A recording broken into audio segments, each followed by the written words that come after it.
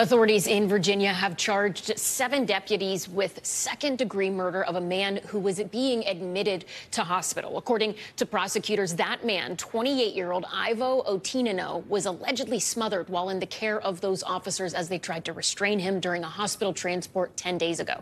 Otinino allegedly in custody after police say he became combative and assaulted 3 officers following a possible burglary call. NBC News correspondent Marissa Parra joins us now with more. Marissa, what else do we know about this case and the people involved?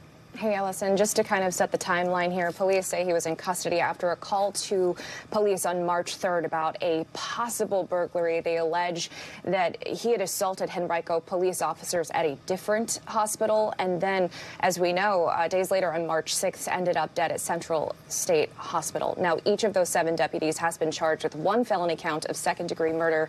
Take a listen to words from the Dinwiddie County Commonwealth Attorney herself in court yesterday.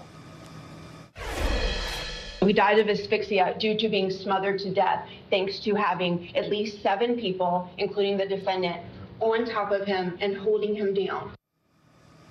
I want to read words from the family attorney saying, quote, "The family is truly grief-stricken after learning of the brutal nature of his death and his inhumane treatment in the hours preceding his death. The public and experienced mental health professionals alike will be appalled when the facts of this case are fully made known."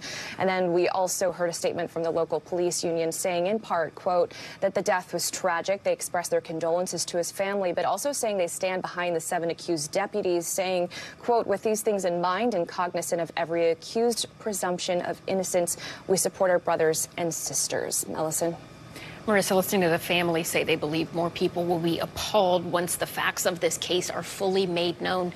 What information does the public not have so far? Has every bit of video related to this incident been released to the family and the public?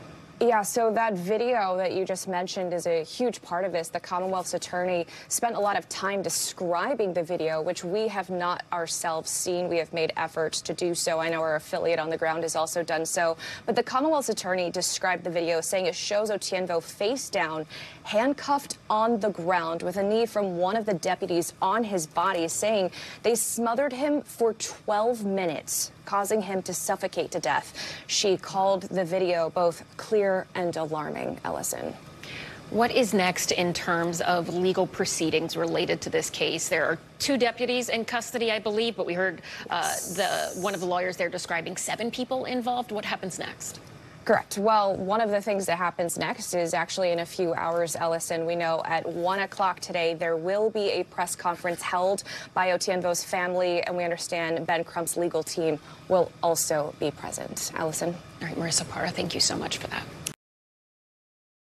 Thanks for watching our YouTube channel. Follow today's top stories and breaking news by downloading the NBC News app.